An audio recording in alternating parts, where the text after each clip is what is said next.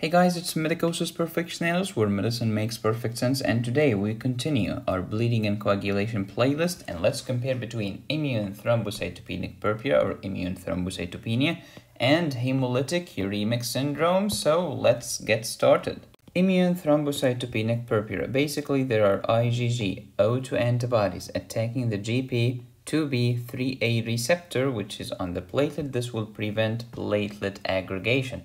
If there's no platelet aggregation, primary hemostasis is toast.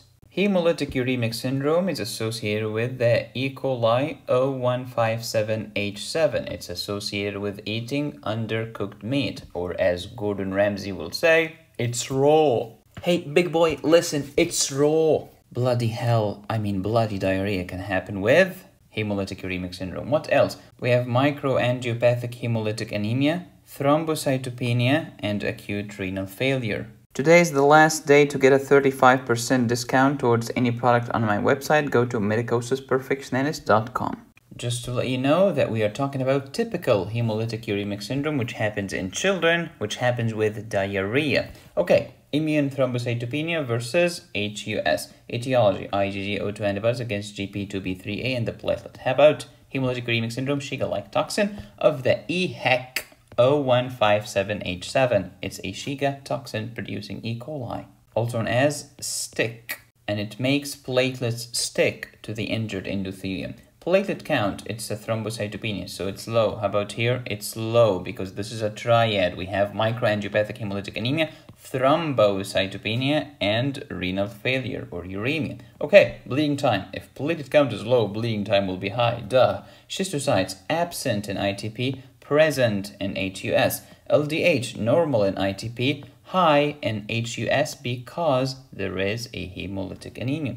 Haptoglobin normal, could be low in hemolytic uremic syndrome because it's a hemolytic anemia. PT and PTT are normal in both cases. Why? Because coagulation factors are fine. Secondary hemostasis is perfect.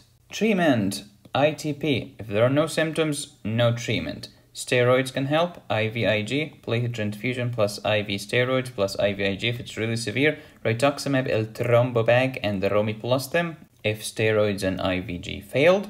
And then splenectomy is the last resort. How about treatment of HUS? Supportive. Most cases are self-limited. You just support the patient with fluids, electrolytes, all of this kind of stuff. Symptomatic uremia, go with dialysis. If hemoglobin is low, hematocrit is low, give RBCs. If the kidney failure is really bad, dialysis.